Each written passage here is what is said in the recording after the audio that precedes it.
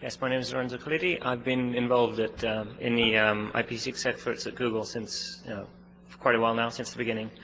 I've never really, many of you may have seen this before, I've never talked about it at NANOG. So I'd like to share some general information about IPv6 at Google and then focus later on one of the big problems that we see at the moment, which is IPv6 brokenness in the internet and how that sort of impedes our ability to actually deliver v6 content. So why is it that we started in 2007 actually to do IPv6? Well, everyone's seen this graph. The writing's on the wall for v4. We started, in 2000 we had 50% of the address free. Now we have, at the beginning we had 10% of the of address space free, and now we have 6%. So yeah. There we are, the image finally loaded. V4, the writing's on the wall for v4. Okay, so what happens after that? Well, you buy addresses, or you NAT, or you do v6. If NATing is going to be expensive, you'll need, the box is going to be expensive. You're going to have to log every session that passes through them. You can use compression to reduce that, but it ends up being of the order of terabytes a month for every million subscribers. Of course, NAT is complex and it's hard to manage. From the perspective of a content provider, what's more interesting is that the semantics of an IP address become blurred. You can't assume that an IP address is an individual user. You can't geolocate as well, and that impacts your ability to give, for example, streaming with fine-grained geolocation restrictions. You can't identify abuse and mitigate abuse, because if you block an IP address, you might be blocking 100 users and taking out those users as collateral damage. Then there's port exhaustion problems. When some user is behind a carrier-grade NAT and has a virus that's opening all the ports and exhausting all the state on the NAT, what's going to happen is that the NAT has to warn the user, and the current specifications in the broadband forum say that this should be done using HTTP intercept. So your connection to Google will be, or to anywhere else, will be intercepted, and you'll get this helpful page saying, you have run out of ports. Please click here to fix the problem, or please contact your SP. And of course, we're thrilled to have that content our content replaced by messages like that. And there's things like IP authentication, and nobody does that, so I'm not going to talk about it. New devices, there's set-top boxes. A lot of them just simply can't be numbered out of v4 space because there is no v4 space. Mobile networks, we actually had an implementers meeting last week on Google Campus, and Verizon and T-Mobile were there, and for them, it's basically they've already run out of v4. They're saying that there's no more v4. They have, I think, multiple overlapping net10 spaces, bogon space, and that's very hard to manage. So if you want to talk to these devices, you'd better have IPv6, because, and if you don't, they'll do it for you, right? They'll put a NAT64 in place. I think T-Mobile has gone on the record as saying this multiple times. They will do NAT64. So if your services so if you want to provide better service, you'd better be available over v6. New applications. I mean, really, IPv6 is the only way to maintain the current architecture of the internet as we know it. So what have we done? So we started in 2007 as a 20% project. This is one of the nice things about Google, is you get to start working on whatever you like. And then people just came out of the woodwork to help. How can I make my service available over v6? How can I help? We started with a small-scale lab network, and then we just scaled it up. A pilot is not expensive, and then once the network is there, the applications will follow. Because to the software, to the applications, it's just another packet, right? So we did it in stages. So v6 doesn't need to be as capable as v4 on day one, just because the traffic isn't there. But it has to be done properly, because if it's not production quality, then it's no use to anyone. And we folded into our normal upgrade cycles. One of the reasons why it took YouTube to so long to be available over v6 is that the hardware that we had was not capable of doing IPv6 in hardware. So how did we do it? A little bit more from the software side. So we took the approach that since what we needed to make available first were user services, and since there was so little traffic, and still is. It's about 0.1%. What happened is we started from the outside and we moved in. We started the load balancer, then we moved to the front end, then we moved to the web server, and then we went back towards the back end. And if you're a content provider, there are some parts of the network that will never need to see an IPv6 packet, for years. And so you can use v4 for those parts of the network as long as you keep track of what the original IPv6 address of the user connection was. So what we did is we used this I think brilliant, because it's not my invention, this brilliant hack called address coercion, where you take an IPv6 address, you take out the bits that the user can manipulate, so typically the last 64 bits, and you hash it into multicast and reserved space. So your application that expects a v4 address still gets a v4 address. And there's enough space there, there's 29 bits, that you can still maintain a reasonable level of reproducibility and logging. So you know who it was, because the hash is one way, and you potentially even could brute force it if there was if necessary. Sometimes this isn't perfect. Some people logged into Gmail and the system said your last login is from 238.blah.blah.blah. We fixed that by saying, initially we fixed that by saying your last login is unavailable. But these shim layers allow you to move forward before all of your code has been updated to do v6, because that's a large undertaking.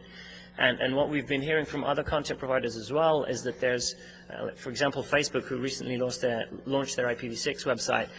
What we've been hearing is that the amount of work to audit all the code is the long pole in the tent here. For them, they just enable v6 on their load balancers, and it just worked. So it took us about a year and a half to get from a place where we started to where we had all Google services, or most of them, available over v6. Let's talk about how we do that. You'll note that YouTube was one of the last pieces, and that was due to hardware issues. You'll note that the backbone, YouTube was not blocked on the backbone being dual stack. We turned on YouTube, and then, for other reasons, the backbone came. So you don't really necessarily need a dual stack backbone. The only thing that you need is something that's production quality. So whatever technology you use to do that is fine. So we can't enable, the reason why you don't do, you can't do a v6 lookup for www.google.com, you may know this, is that we can't do that, or about 0.1% of users won't reach Google anymore, and we have the data to prove that. So this is unacceptable to us, and I'll talk later on about about the issues here. But we do it on demand. So if your DNS server is in the whitelist, then you can get v6 records for almost Google properties. The requirements are good v6 connectivity to Google, production quality v6 networking support, and acceptable levels of user breakage, which is much harder than it sounds. So again, yeah, if your DNS server is in the whitelist, you'll get v6 addresses for most Google properties, and it'll just work. Your traffic will just start flowing in over v6, and your users will be happy because they'll be using v6. And actually, your users will be happy because they don't know they're using v6, and that's the way it should be. We've had enthusiastic response. We've got, I think, maybe 100 organizations participating. Most of the v6 internet that we see through other measurements is actually in the program. The thing is that in under-managed networks like residential ISPs, support is a major problem. So some low number of users may have broken connectivity at home, and they can't get to Google, and you know what? Everything else works, so it must be a Google problem, right? So it's not that their home gateway is trying to do 6 to 4 behind a NAT, and that's not going to work. So from the user's perspective, Google is broken because they can go to whatever other website, and that works. So they may not even call their ISP. They'll say, "Oh, Google's broken today." What did we learn? Testing is important. Implementations mostly work, but they do have bugs. Nobody's really kicked the tires, so if something's supported, it may not actually work. If you find a bug, report it and keep testing. Don't block on finding the next vendor code release, because you really don't have time for that anymore. I mean, if you find one bug every 3 months, then I don't know that you're going to get this done, because so what we did is we in some occurrences we worked around it in the design. We sort of put workarounds in, and we actually trialed it in production, and we put it into production when we were confident that it was going to work. Maybe it wasn't as pretty, but it allowed us to find the other bugs, the ones that were really hard to find, like these ones. So, for example, if a firewall filter has a 1-bit match in bits 32 to 64 and then a 2-bit match in bits 64 to 96, then the second term will not match on this chipset, on this family, in this version. So are you going to find that in the lab? Well, we didn't find it in the lab. So, and the only way we found this was that BGP peering went down somewhere in our network. And so, yeah, good luck finding that. And then race conditions between fib and rib updates, they get out of sync. Oh, yeah, we worked around that for v4 in this way, and we just forgot to put that in for v6. Again, the vendor is fixing it, but, you know, it took time. I mean, we only found this one after months in a large number of data centers.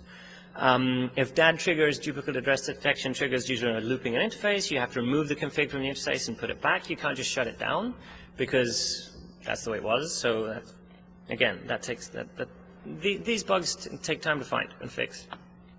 So rather than show you some statistics about how IPv6 is only in France, and sort of, I'd like to show you how this thing is supposed to work and how we see this work. So I'm using a resolver that's in the whitelist. So I basically just get, you know, v6 and v4 addresses for www.google.com. So I can just do this. And I can go to, and there's my packets, this is TCP dump, and then I can do, you know, I can go to maps, and I can, well, actually I can't, but I can, like this, I can just drag the map around, and you'll just see the v6 packets flowing. And the user just doesn't notice that they're using v6. So this is how we think it should work. And it's working, except for, you know, there's 1 in 10,000 users or 1 in 1,000 users that are broken. So on that note, so what's the problem here?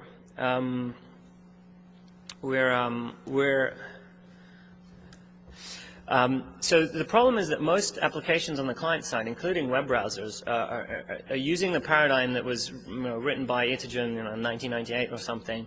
The canonical source is that, and the way you do it, you call getAddressInfo, you get a list of IP addresses, and you connect to them one by one, and you use the first one that works.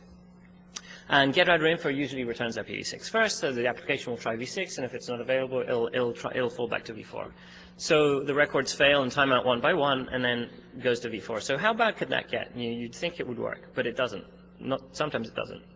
So there's various failure modes. You can the failure can be local to the host, so you don't have a v6 address, you don't have a root, so you try to connect and it fails immediately. That's fine. There's no problem if the application does fall back to v4. For example, if it isn't Java, and I put that down to the fact that the Java APIs were designed a long time ago, before v6 was actually really being deployed. But again, in most cases this works, right? You get a local error, it's fast, and you just move on with life and use v4. Network error, routers can reply to SYN packets with unreachables, and depending on the stack, you'll either use them or you'll either terminate the connection or not. Most stacks don't actually give up on TCP connections when they get unreachables, so what other people have done in networks where there is v6 but no public v6 and no access to the real v6 internet, they send reset packets, they spoof reset packets. That works better. Then there's black holing, MTU holes, there's lots of failure scenarios. So local failure is fast. With unreachables, you get a timeout that depends on the OS. In Windows, it takes 20 seconds. And Mac, it takes 4 seconds. And Linux actually honors unreachable so that it just comes back immediately. MTU holes take longer. I mean, it takes the order of seconds. One thing to note that even if all the failures are fast, some applications like Internet Explorer just give up after 5 tries. So if you happen to have 6 addresses for www.google.com, then IE7 just won't work if you have broken v6. It just will fail. So that's unacceptable, obviously. I mean, who wants to wait 2 minutes for the Google homepage to come up? No, not me. And so we can mitigate the damage by publishing only one Quad 8 record. We currently publish the same number of v4 and v6 records, but we can move that down to 1, although it's still a 20-second timeout, right? Would you want a 20-second timeout every time you go to Google or every map tile you load? Probably not. So what's going wrong? So often it's due to 604 and gateways that were shipped in past years with token checkbox v6 support that in order to, for example, have some certification compliance badge on the box, In some cases, you can go to a hidden page to turn this off. In some cases, you can't. I know that Paul has a v6 router, and you can't turn it off, and it just breaks his v6 connectivity. This will break things even if you have real v6 connectivity, because the host will choose whichever router advertisement you send out, it received last. So even if you have working v6 and you have one of these boxes, your internet connection will have broken v6. You'll go, at best, you'll get a latency increase. At worst, it won't work. Routers have been known to turn on v6-4 with private addresses. That won't work. 6-4 requires a public address, but implementations didn't think of that, it seems. So, yep, I need to get my summer picnic ticket. Implementations don't think that 6-4 using private addresses won't work, and they just turn it on anyway. And guess what? That's never going to work. So,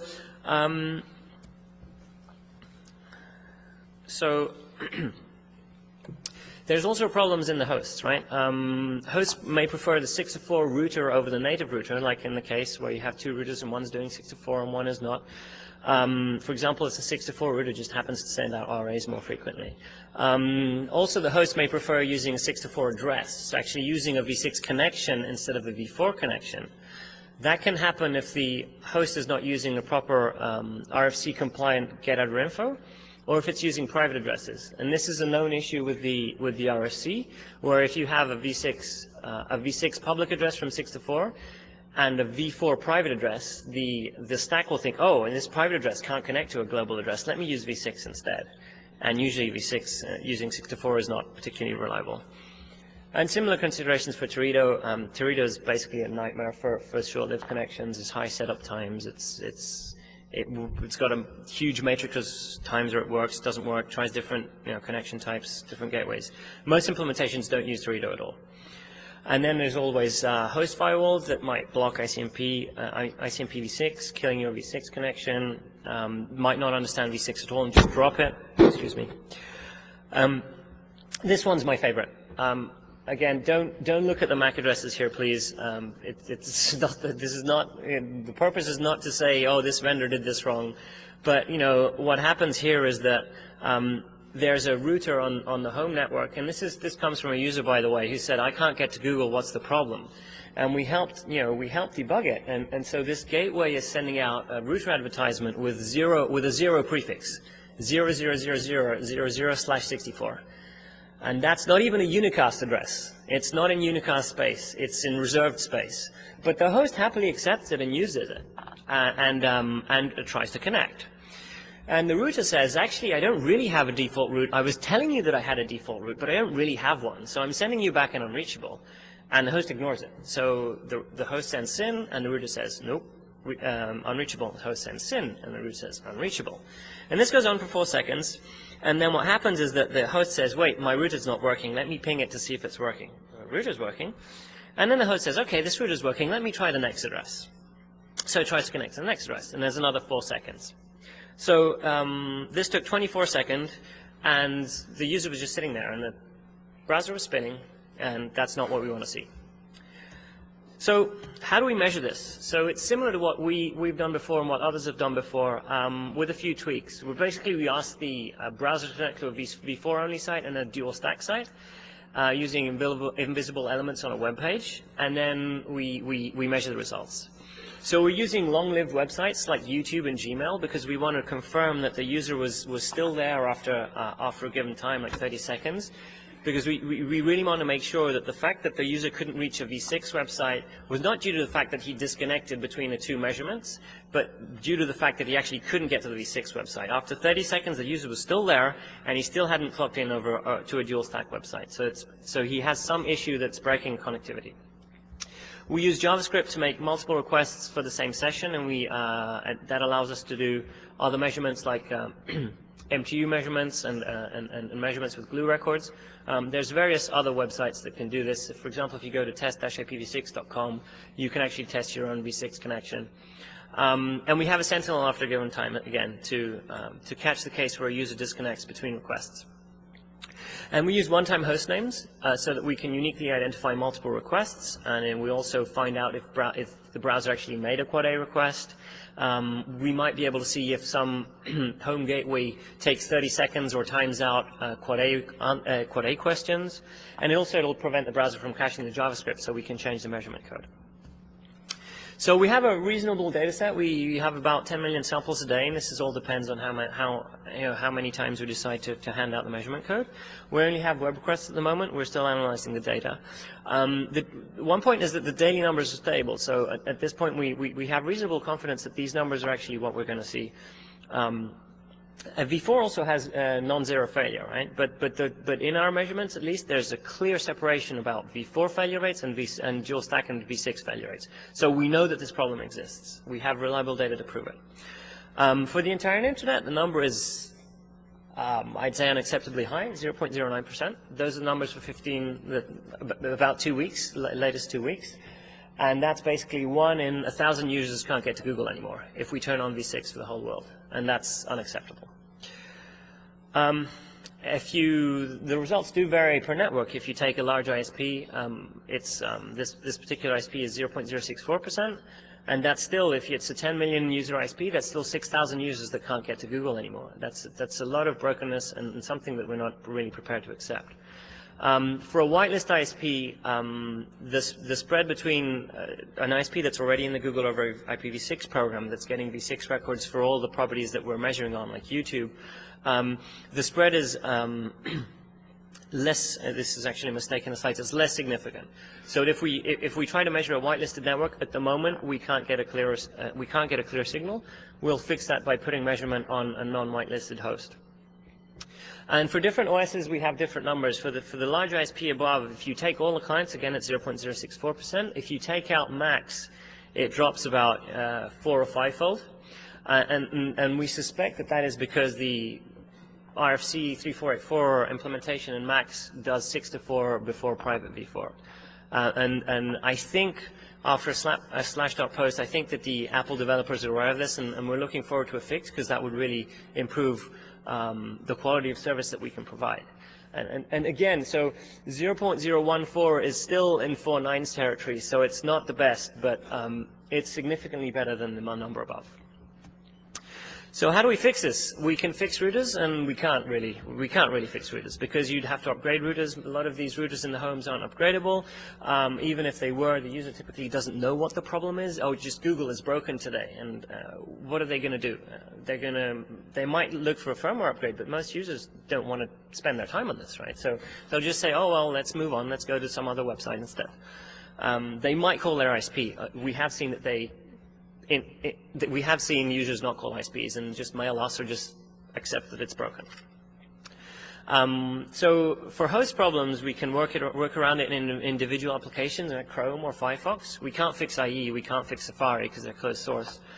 Really, what we really need here is the OSs to be a little smarter. And unfortunately, we have the situation where there's a lot of gear in the field. There's these thousands of routers in the field that are breaking connections, and the only place to work around it is really the OS. And the OS can, work around router problems, right? There's various things that we can do here. There's the Happy Eyeballs draft and Wing, which is a general solution, perhaps a little more complex than we need, and it has to be implemented in every application. Or there's the OS could be a little smarter. I mean, I know that Mac OS X is planning to do simultaneous connections to V4 and V6, and of course that increases the load on the server side, right? But if it's only a duplicate SYN packet, that's a whole lot better than a user that can't get to you at all. So it also can't fix MPU holes, but it would significantly improve the situation. And one other thing that we've seen that Windows does is when you connect and you get a DHCP or you get an address from DHCP, it probes the network to verify if you have working connectivity. And it uses this to pop up a helpful, you don't have real connectivity bubble. Are you behind a captive access point? Would you like to connect to the internet to figure out what's wrong and perhaps log in? And we might be able to extend this so that it did V6 probing as well. It could warn a user, or it could even disable IPv6 OS-wide, right? Because if it's, again, one user in 10,000, it's fine to disable IPv6 because V4 works just fine, right? So, but the fact that the user is broken doesn't allow us to use V6 because it would break the user. Yeah, so these are the ideas that I have at the moment. I think ultimately it has to be done at the OS level, but I'd love to hear any suggestions that the floor has on this, because this is a real problem, right?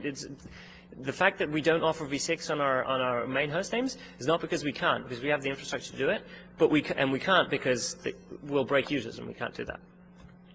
So with that, any ideas?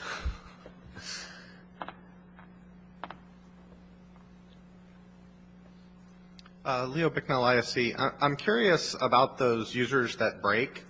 I know several people have done studies of that in the past, including Google.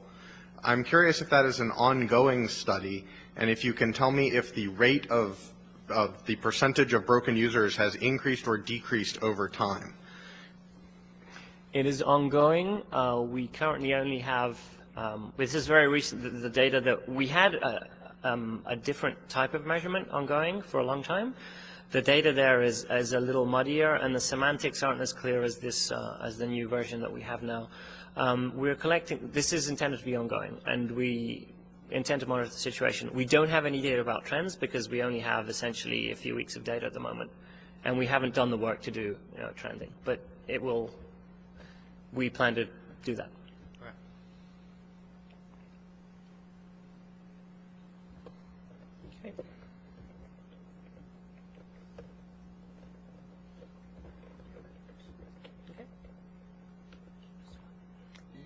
I think it's this one.